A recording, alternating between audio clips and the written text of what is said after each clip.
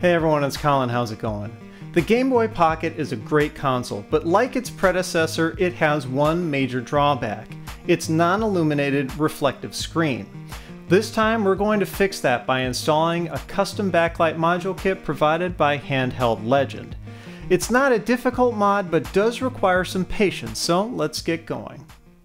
Of course, we need to disassemble the Game Boy first. There are 6 tri-wing screws that hold the shell together. 2 of them are hiding inside the battery compartment. Then another 3 Phillips screws hold in the logic board. Next, we need to disconnect the display ribbon cable. You can do this by sliding up both sides of the white locking bar. It'll only move a little bit and shouldn't come out completely. Once it's unlocked, the ribbon cable can slide right out. Set the logic board aside for a while. We'll come back to it a bit later.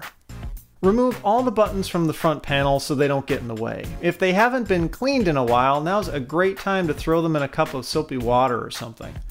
The screen needs to be removed next. I usually just gently hold the ribbon cable out of the way and then pry it out from the top using a plastic spudger. Another way to do this is what I call the ice cube tray method. Hold the front panel in both hands and slightly twist it like, well, you're trying to pop ice cubes out of a tray. Go back and forth a couple of times and the adhesive tape holding the screen in should let go. I like to use a piece of masking tape to keep the screen from getting scratched or dirty, though a sticky note would work well too. On the back of the screen, remove the piece of clear tape holding down the ribbon cable. From this point on, you need to be really careful because that ribbon cable is very delicate, especially where it connects to the screen itself. If you put too much stress on the cable, it could ruin the screen. Once that tape is gone, peel off the 4 orange foam blocks on each corner. This next step is where you need to have some patience. The reflective and polarizer layers need to be removed from the back of the screen. They'll be replaced with the backlight module. They're stuck onto the glass like a big sticker, but the adhesive is pretty strong. With the screen face down, start in the upper left corner. Use a razor blade or craft knife to peel up the corner so you can grab it with your fingers. Don't use the blade to peel the whole layer off. You'll leave adhesive behind, and the blade might slip and cut either you or the ribbon cable. All these are bad news, so I find it best to just slowly and carefully peel it off by hand diagonally across the screen. You'll be fighting with that ribbon cable the whole time, but just keep your cool and you can do it. Usually both layers come up together, but there may be some dust, fingerprints, or adhesive left behind. It's important to clean these off, and a cotton swab soaked in isopropyl alcohol works well. While that's drying, you can prepare the backlight module. Fire up your soldering iron and put a little bit of solder on the pads of the ribbon cable. Then solder down the included pieces of wire. I used red for positive and blue for negative. The polarity is labeled right next to the pads. Also included in the kit is a piece of polarizer film. This is an important part of any LCD, and without one you won't see anything on the screen. It does matter which way the polarizer goes in, and an easy way to figure this out is to hold it up in front of another LCD screen, like on your computer, and then turn it 90 degrees.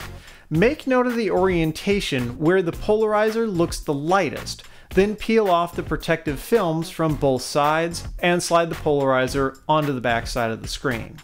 If you get it turned 90 degrees from what it's supposed to be, the screen won't show anything in the end. Okay, almost done working on the screen. Just remove the protective film from the backlight module and lay it on top of the polarizer, with the wires coming out the bottom of the screen. Drop the whole assembly back into the front panel. I opted to put a small piece of electrical tape over the pads on the ribbon cable just to keep anything from shorting out. Route the wires from the backlight towards the bottom corner opposite the speaker. Most of the excess wire can be looped up so it won't get in the way. And don't forget to reinstall the buttons. You can put the logic board back in now, and it helps to put one of the screws back to keep it in place.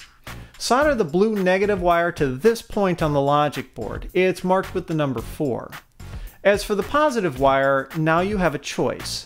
The kit includes a 100 ohm resistor. If you use it, it'll decrease the brightness of the backlight, but also give you a little more contrast. Trim one of the leads of the resistor short and solder it to the red wire.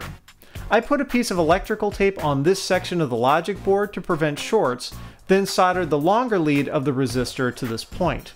It's not really labeled, but it's closest to the capacitor.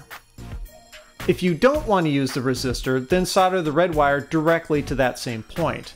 This is ultimately what I ended up doing, as I found the screen to be too dim when using rechargeable batteries with that resistor installed. Nearly there. Reconnect the ribbon cable for the screen at the top of the logic board, then button up the Game Boy. Drop in a couple of batteries and a game cartridge and admire your handiwork. This is perhaps one of the best mods for Game Boys. The backlight is a dramatic improvement to the screen that'll make you wish Nintendo had done it to begin with. There's also a lot of flexibility for customization because the kits come in multiple colors. Overall, if you're a fan of the Game Boy Pocket, I highly recommend doing this mod. I think all that care and patience spent installing it is well worth the results. I want to give a big shout out and thank you to Handheld Legend for hooking me up with the parts necessary to make this video happen. A link to this kit on their site is down in the description. If you liked the video, I'd appreciate a thumbs up. Don't forget to subscribe and follow me on Twitter at thisdoesnotcomp. And as always, thanks for watching.